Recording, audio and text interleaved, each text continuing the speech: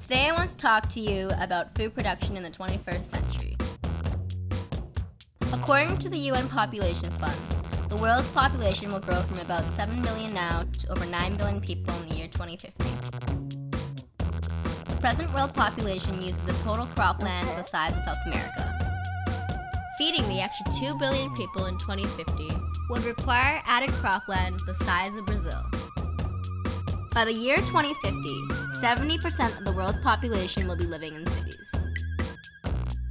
The way crops are grown today requires huge amounts of fresh water for irrigation, petrol-based chemicals such as fertilizers, pesticides, and herbicides to maintain efficient crop yields, energy-consuming machines for planting, treating, and harvesting, and large amounts of fuel for transportation and shipping. Just picture this.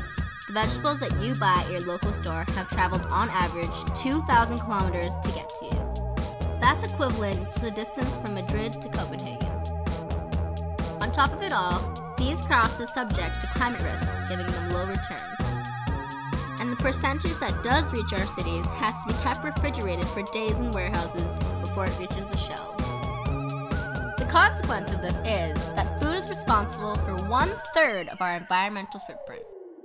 So you're probably asking yourself, how do we provide food for a growing world population that is concentrated in cities while reducing our environmental impact?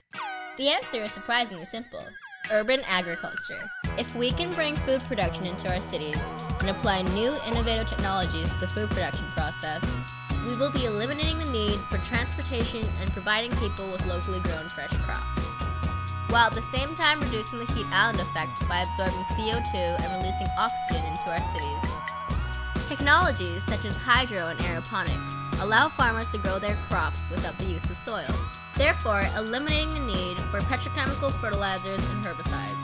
So the question was, what can we do as designers to raise awareness on these issues? What we've been talking about was the premise for this bachelor project. Thanks for listening.